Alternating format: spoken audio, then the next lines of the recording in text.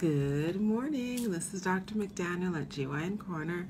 I'm a board-certified obstetrician gynecologist in New York City, and I'm bringing to you all things health-related for women. Thank you for joining me at the corner today. This is part 3. Today's trois. Forget my Italian. I took Italian years ago. This is part 3 on is it an ectopic or is it a miscarriage? And that's a very, very good question, because I had a cousin whose girlfriend was misdiagnosed as having a miscarriage. They actually gave her medication to expulse or to spit out the retained pregnancy tissues, what they thought was in the uterus. And she had an ectopic, and that is a life-threatening situation without treatment, obviously. So I thought it best to present this information so if someone potentially falls into that scenario, they know which questions to ask. So the first question, now this is part 3, so obviously the 2 previous presentations I went into great detail on how we, excuse me, if you watch this channel, you know I have allergies, so I'm coughing. But I went into great detail on how we date the pregnancy, the significance of the blood draw, the hormone, pregnancy hormone, or the HCG, human chorionic gonadotropin, and how we evaluate the sonogram. So I'll try to do just a brief synopsis if someone has not seen the previous 2 presentations, but I encourage you to watch those because they're very detailed. So the pregnancy is dated by the menstrual cycle. We call it menstrual dating. Nagel's rule, we just take the first day of the last menstrual cycle, subtract 3 months, add 7 days. That gives us approximately when the pregnancy is due. And then we just are counting from there. So if someone says their last menstrual cycle was March 1st, and they come into the office on April 3rd, then they should be about 4 weeks and 2 days or 4 weeks and 3 days. It's pretty simple. So yes, occasionally I'll get the question, hey, but I know when I had intercourse, so I know exactly when I got pregnant, and it's coming out a little bit less than that. Yes, because historically speaking, of course, women have been getting pregnant for millennia. For millennia, mankind didn't know anything about ovulation. We just knew the man planted the seed and the woman got pregnant. So the most obvious scenario event was that she used to get a monthly cycle, and we know when she stopped getting that monthly cycle, she was pregnant. So the easiest way to date the pregnancy was just by saying, hey, when was that last monthly cycle? Not by, hey, when did you have intercourse and when was your ovulation expected? So obstetrics, we still go by last menstrual period. And that may or may not end up being accurate based on how regular her cycles are and when she actually ovulates. But be that as it may, common things being common, most women have predictable regular cycles, so using the menstrual cycle as a dating method is appropriate. Even when we do the sonograms or the ultrasound calculates the pregnancy not according to potential fertilization, but according to the menstrual cycle. So it's always menstrual dating, and it's always going to be technically 2 weeks older than your pregnancy is. But that's the same with mankind, right? Because when we call our birthdays, we call it from when we were delivered. But should we call it from when we were delivered or from when we were in our mother's womb? Because then we're all 8 months, actually technically 9 months older than our stated age. So philosophical questions, but moving upwards and onwards. So the menstrual cycle tells us how far along the pregnancy should be. Based on how far along the pregnancy should be, we draw a blood hormone test, that HCG, and that calculates to a ballpark figure of how far along the pregnancy actually is. Now, it's a ballpark figure because the range is wide. If someone is supposed to be 6 weeks pregnant, say that hormone for the HCG could range anywhere from, at 6 weeks, it could be as low as 800 or 900, and then it could be all the way up to 5,000, 6,000 I've even seen. So it can be really, really broad, but the minimum is what we're looking at. So minimally, that hormone should be at least 900 to 1,000. If she comes in, we draw her blood and it's, say, 600, that's too low for 6 weeks. So I have her come back in 2 to 3 days. Now, if that lady is just comfortable, calm, routine visit, I'll tell her 2 to 3 days. And if the hormone has not appropriately risen, so at least doubled in that 2 to 3 days from what the initial hormone was, then it's a suspicious pregnancy for either an ectopic or for a tubal. If it has at least doubled, and realistically speaking, it's usually going to be a little bit higher than a doubled. It's going to be like 2.5 times higher if it's a normal, healthy pregnancy. Then we say it's appropriate for how far along it looks like it is based on that hormone number. Doesn't look worrisome.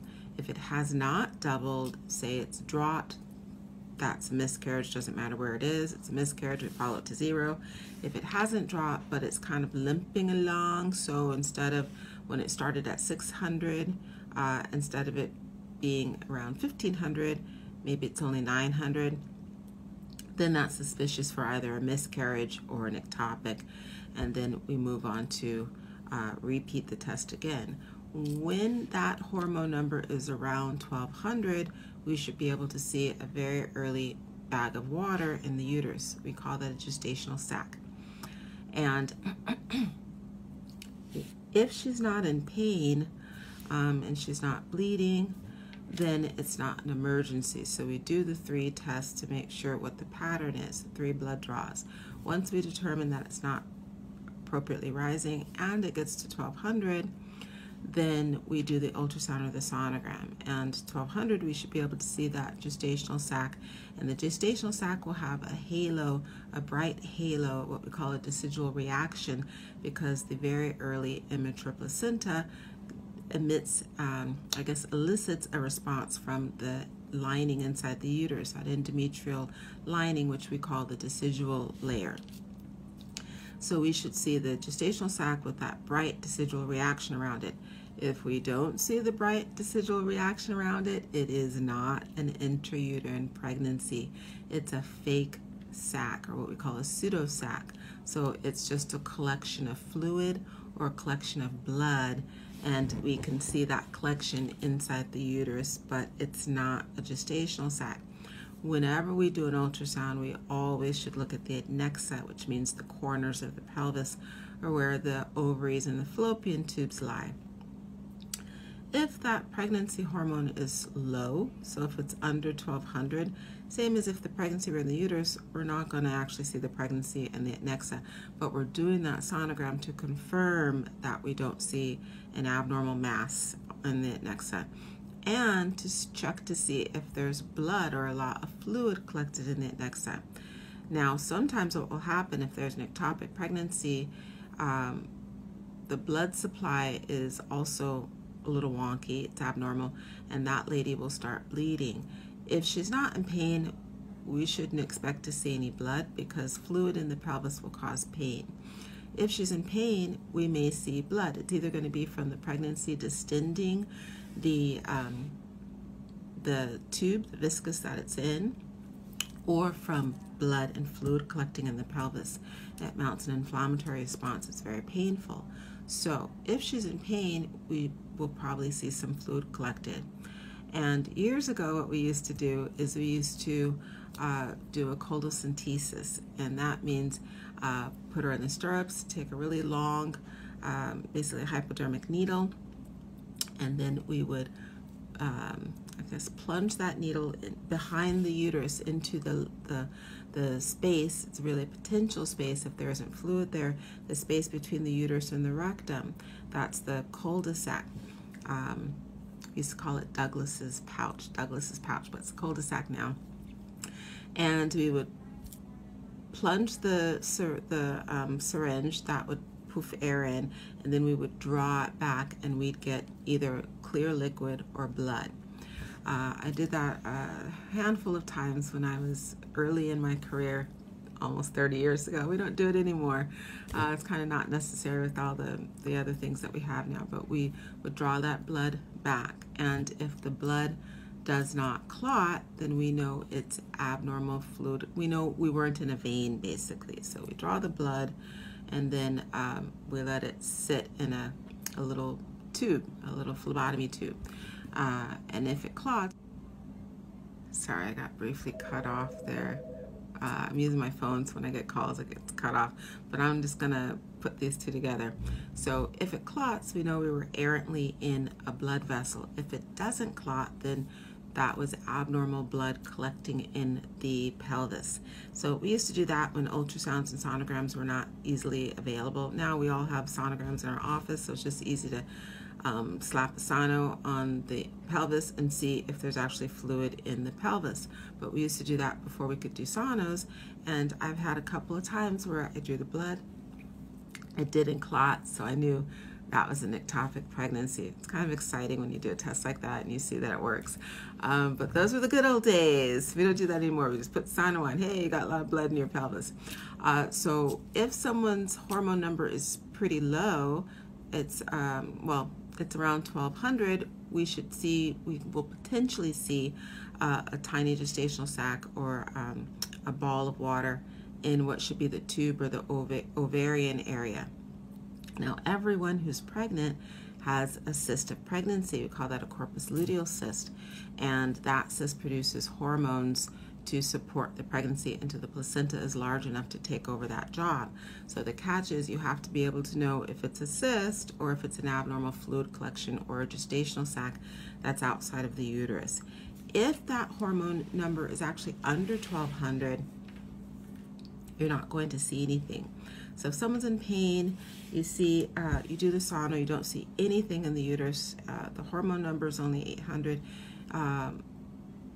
but you don't see any fluid collection in the pelvis. You don't see a mass in the pelvis. You just see a corpus luteal cyst, nothing in the uterus. The hormone's very low, say it's 700, then she's most likely having an early miscarriage. But you can't say 100% that she's having ectopic. So at that small of a number, an ectopic, especially when you don't see any blood, it should not cause pain because it shouldn't be large enough to stretch out the area that it's in to cause that pain. And if there isn't any blood, then there isn't any reason for the pain. So the cramping is most likely uterine in source, and you'd want to give her pain medicine and then repeat the hormone in that 2 to 3 day time frame to see if the hormone is dropping, stagnant, or if it's rising. Now, if it's stagnant on the second blood draw, then you can tell the patient this isn't a normal pregnancy. If she doesn't want to keep the pregnancy, then you might as well treat her for a pregnancy of unknown location, is what we call it, an assumed ectopic. If she does want to keep the pregnancy, you do a repeat sono, you still don't see any blood in the pelvis, you don't see a mass or a gestational sac anywhere in the pelvis, and then at that point you might want to look in the upper abdomen, because very rarely they will float up to the upper abdomen and can attach into abnormal areas in the upper abdomen. You still don't see anything, then you could give her one more blood draw to see if maybe it's actually a very early pregnancy that's getting off to a poor start. If you do the third one and it's lower, then it's over. If it's stagnant, it's still over, because now it's definitely an ectopic of unknown pregnancy and she needs medical treatment, which is methotrexate. So I'm going to stop right there because we're at our time limit. So this is Dr. McDaniel. Thank you for joining me on this part 3 presentation of is it a miscarriage or is it an ectopic? Have a great rest of your day, and please hit those like, subscribe, follow buttons if you enjoy the content, and check out not just the Facebook, but the YouTube and all of the podcasts, Spotify, Google, Apple, everyone. Have a great rest of your day. Bye.